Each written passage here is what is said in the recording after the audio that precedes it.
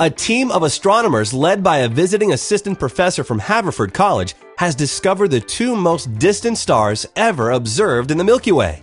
They're located an astounding 775,000 and 900,000 light-years away respectively. As those numbers are a bit hard to wrap one's head around, here are a couple facts that may put them into perspective.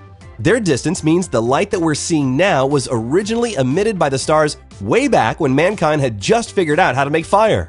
Further, the Milky Way Spiral stretches about 100,000 light-years across. If one were to take a picture of it from one of the new stars, it would look like a firework exploding in the sky, and one of the smaller ones at that. And yet, the distant duo is considered part of our galaxy. How is that possible?